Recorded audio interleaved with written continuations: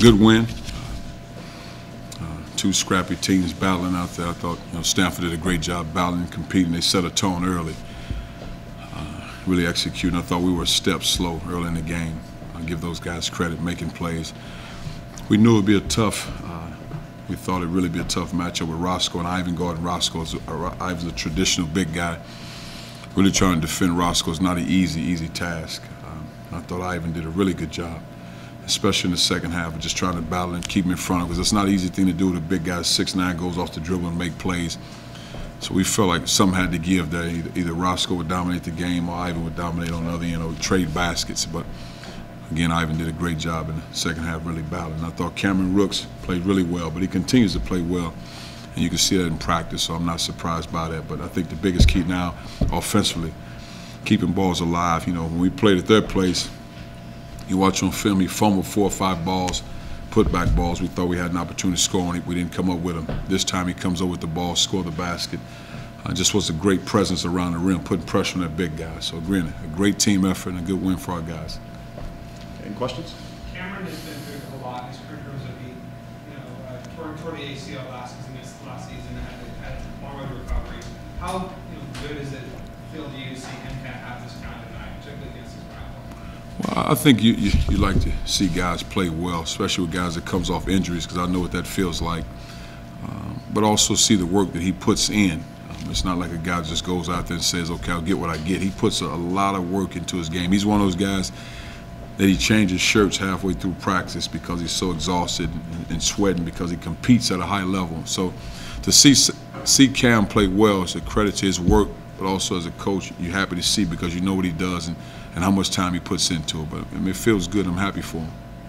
Cuonzo, Sam had 9 assists, 2 turnovers. You talked about his work in. He did a great job outside those last 2 turnovers late in the game. But other than that, I thought he did a really good job running the team, finding guys. Sam has to be aggressive because he can make plays. But the next phase for Sam is attacking the rim to make plays at the basket for himself. And I think when he does that, he puts more pressure on the defense, and it helps other guys do what they need to do. But I'm not surprised at 9 assists. If Sam's aggressive and he's locked in, he'll be in the ballpark 6, 7, 8, 9 assists a game.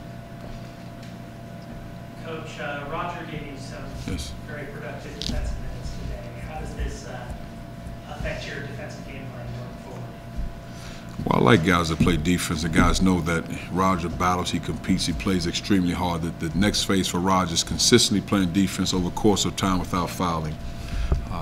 He gets costly fouls. He's wrestling guys a lot, but he's aggressive, so that's a plus. But we got to really work with him, consistently work with him on not fouling, playing defense, because he puts a lot of pressure on guys when he's defending, because he moves his feet, he boxes out well, he plays hard, he runs the floor.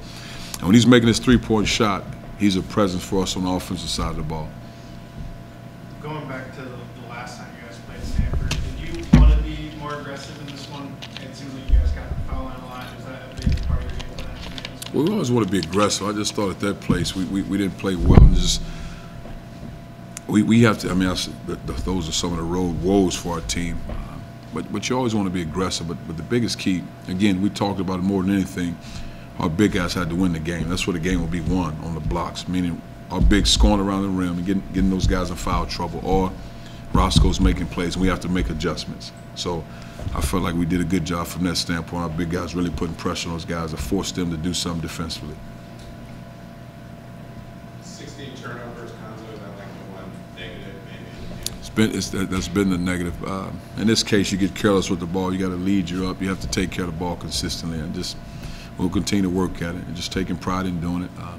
Some of those were bad turnovers, and just watching, late in the game when you're up, you have to take care of the ball and do the right things. Yeah. Is it? I know you are going to have to figure out the retro at some point, but is it kind of nice that you guys can get a little bit of a rhythm at home now? Well, I think so. I just think on the road. Again, we hadn't gone into a game on the road and said, man, we're outmatched. We got to figure out a way to just make it close. When you saw it late in the game, probably the last 4 minutes of this game, that's what happens on the road. Turnovers, quick shots, not taking care of the basketball, giving up easy baskets. And I said it to our bench in a nutshell. This is us on the road right here. And it's because you will defend at a level, and we'll do our job defense. We'll do the things we need to do, but you can't have those type of turnovers. But fortunately for us, we're at home.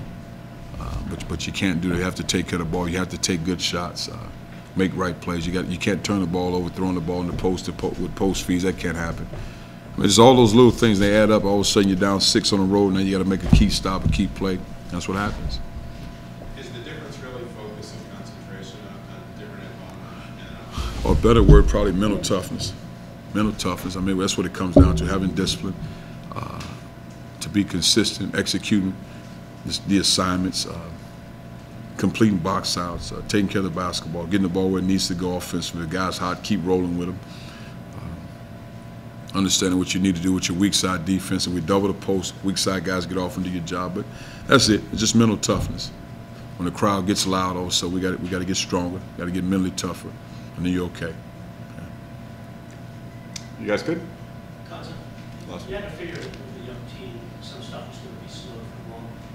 How would you say things are compared to maybe what you had envisioned, this season, the course of the season? Well, I think there's so many unknowns. Because what happens on the surface, you get 2 talented young guys, you just assume something. As a coach, you have to be careful on how you say everything you say. But it's not easy. It's not easy. And I'll leave it at that, really, because it's a hard game. Experience, understanding how to play, how hard you have to play, mentally tough, taking care of the basketball, valuing possessions, all that comes into play, and that takes time.